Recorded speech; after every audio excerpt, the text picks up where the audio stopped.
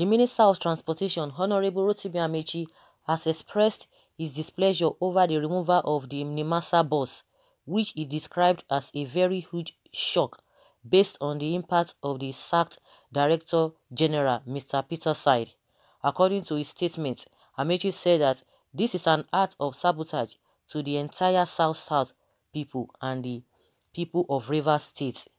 We are not happy with the issue on ground.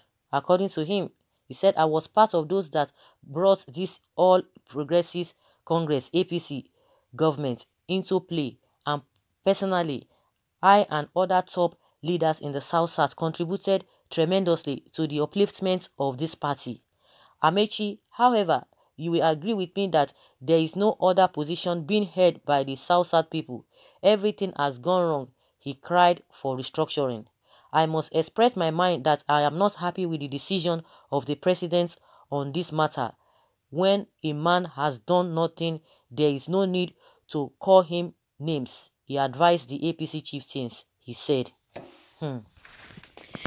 So guys, these people are beginning to get the message, but unfortunately it's not going to affect them. Like I always say it's not going to affect them. It's still going to affect the masses. You can imagine the role Ameachi played in Rivers State during general elections in Rivers State, and the way he was going about fighting his own people.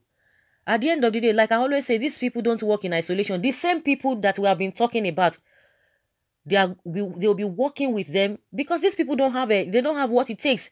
If you remember vividly during election time, you will see that it is the Southerners, be it Southeast or Southwest, they were the ones jumping from pillar to post, campaigning, projecting this government, projecting this party.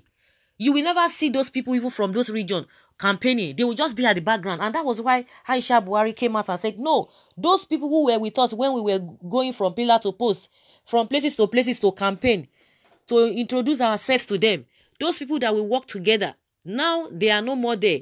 All of a sudden, some people just surfaced from nowhere, those who did not work with them. The woman said it right from time.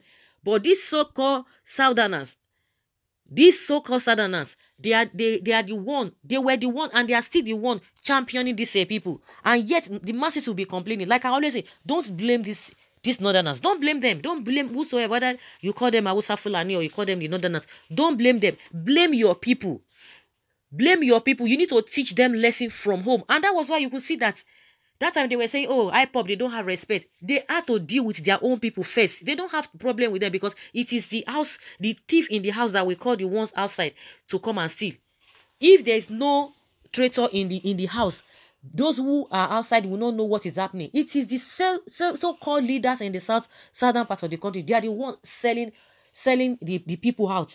At the end of the day, because of their own selfish interests, now they are complaining, they are confessing here and there. Why must you people fall into this trap? Because you don't want to learn from history. And these people are there to manipulate you. Initially, Ameachi was denying it, that he was not informed. So, meaning, when the news broke out, he was like, trying to make it seem as if it was a fake news. He was trying to pretend, but now he cannot, the center could no longer hold. Now he's confessing, he helped them. You don't need to tell Nigerians. You don't need to tell us. We know that you were the one, you were part of the people that helped them. Without you people, these people wouldn't have come in the first place. Nigerians know all of that. Don't tell us now. Don't tell us what is not, or don't tell us what we already know. Now he's saying that what really happened now is an act of sabotage to the entire South. Now they are calling the people now. That is what they do. Before you know, they will start talking about marginalization. If they don't get what they want, they will not be coming to the masses to get sympathy. Now he's saying it's an act of sabotage to the South people and the people of Rivers State. It is not that you know, but when you were fighting your people because you wanted APC to be there, they are just fighting for their own personal gain, not because of the people. And the unfortunate thing there is that the people themselves don't even know. The people themselves don't even know. Even the people themselves are even working against themselves because some people want to collect the peanut or the crumbs falling from the table. In as much they get that little thing, the people themselves are satisfied. At the end of the day, you start coming back again because what you have taken is not going to last forever. See what is happening now. These people are strategizing themselves. See, people always say, oh, people need to be matured. You don't need to be, you don't need to go, in the way of tribalism or tribal sentiment. But these particular people, like I always say, they are not nice. They are forcing all of those things. When you talk about nepotism, tribalism, they are forcing them down our throat. They don't care. They are not apologetic about all the things that they are doing, and you want to be politically correct.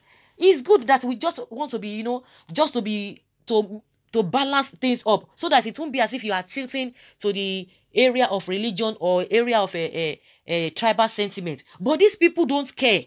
You are trying to be nice to them. They are not nice. They don't send you. If you like, try to be diplomatic, try to be whatever, try to be civil. They don't care. They want to get what they want to get. But like I always say, these are our so-called southern leaders. They are the ones selling everybody out.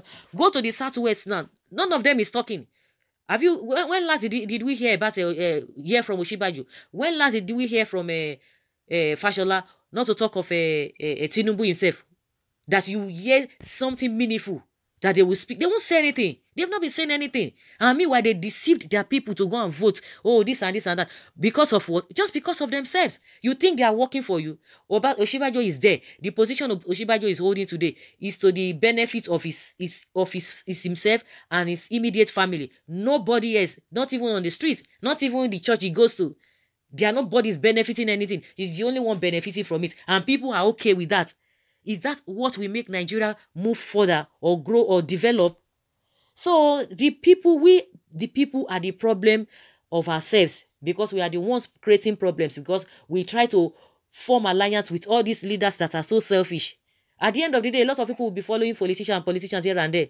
They won't give you anything. Instead, if you don't take care of yourself by fortifying yourself, because the country that we are in now is the survival of the fittest. If you don't fight for yourself, if you don't struggle on your own, nothing, because these people are supposed to make laws, are supposed to do the right thing. They will engage in mania projects, and that is what they will be chanting up and down. They will be chanting, oh, they are doing this, they are doing this, and some people will be falling for that. Oh, they have done this. Is that what we are talking about at this age and time, that they told us about change? Are we supposed to be crawling? They knew the problem we were having before the Nigerian people gave them the opportunity to come in. Now they are still telling us cock and bull stories. You can imagine. All of them, they are the same. Whether they are in APC, whether they are the NCC or BACN or PPC, they are the same. The foundation of this country is corrupt. It's faulty. And that's why some people say they want to go their way. Because no matter how you want to continue to do window dressing, it will not solve anything. It will not solve anything unless the people themselves will stand up to their responsibility and take action. Take action is the sense that you must be on their throat. You must, whether you're going to come out and make a statement that these things that have been going on, we don't want it. Now, rain has beaten him. Now he's coming back home to say, oh, it's a sabotage, to the South. You're not calling South. Did South vote for this apart from I don't even know whether it is only Edo State too. But when you talk of South, you are talking of South. Did South vote for them in the first place? No. You were the one who, you were forcing yourself. You were forcing yourself on them. You want to force them down the throat of the South. Now they are, because you can imagine, because they remove Peter's side, according to what he said, they remove only one person. Now they are saying, oh, he's now saying that he's a sabotage on the side of the South people and the River State as a whole. When Peter side was there, I don't know if you guys know is how he has brought development to the position he was holding. That is the question. When Peter side was there, all of them, they were chopping. At the end of the day, you can tell us what difference he made while he was in that position, when he was a Nimasa boss, before they now removed him now. What did he do? What did he bring to the table? What special things did he do? Because the same thing, all of them are just rigmaroling. Just like what Oshomole said, oh, he helped this one, he helped this one. You can imagine that is the kind of a government they are running. Paddy government. I help you, you help me. At the expense of the general masses. Now, Ameachi is crying out. He's not calling on the South people. They send you message. when you were making friends with them? Didn't you know? Have you not gone through history? No, they will not. They know the history, but because of their selfish interest, they will still fall into the same trap. Now you are calling on the South. You are saying it's a sabotage so that they will not come and fight for you. And when everybody knew the way and manner at which you were going about this whole thing, just because of only one manner, you are not calling the South people because of only your friend, or whether it is your friend, whether it is your brother. Now because they remove him from there. Have you been speaking before? Have they not been sabotaging this? Has it not been a sabotage on the part of this thing? Have they not been sabotaging the South people and the River State? The people that you are talking about, the Buhari say that you said they took their decision by removing it. Have they not been sabotaging? Is it the first time they have been sabotaging the South? Have you been able to say anything? Did you say anything? No, you didn't say anything because of your friend now. You want to now make it seem as if they are dealing with the South. No, but the unfortunate thing there is that our people will still fall for this story that Ameachi is trying to put up. Someone says it is not a sabotage to the entire South, just like I said, but to your pocket and political clan. You will soon get another shocker. Go ahead. Ameachi cry. You cannot threaten the president. All those money that Kuku is paying into your account will be exposed one day. Someone say you can't do anything. All of you are stooges, bunch of betrayer. The North never betray or forsake one of their own like it's the normal thing in the South. When you were busy betraying one of our own, good luck, Jonathan, did not only applaud you because you were saying a convenient idiots. What goes round comes round. Someone say, see yourself. When you dance with pigs, you must roll in the mud. Ameachi is just the beginning. This is just the beginning.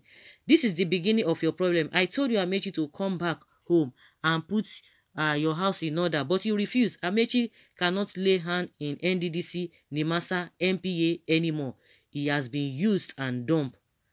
You and your co-travelers sabotaged the government of Goodluck that led to its eventual defeat in 2015 presidential election. All of them are the same. In my own, I don't support all of them because even when they were dead too, we couldn't even see any meaningful development. Of course, they will be engaged in one of the little. I call it a project that will not even amount to anything overall at the end of the day. Some things that they do that will not stand us out as a country. What are we talking about? And compared to what they themselves get, compared to the revenue, compared to what they're supposed to use to develop the country, what do? All of them, we know all of them having accounts here and there. Forget all of those people. All of them are the same. They just come in different ways. And that is where we are having problem. People will still continue to be referring to what did not even favor us in the first place. And you want to use it as a yardstick for development or as a yardstick of a true government. So it is very, very unfortunate. Ameachi is now crying now. He's trying to threaten who? To threaten the Buhari government.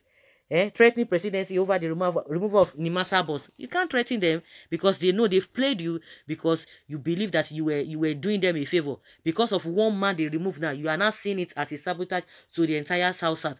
No, but the sabotage has been ongoing before now. What did you do? Nothing. So guys, let us hear your opinion concerning this Ameachi cry.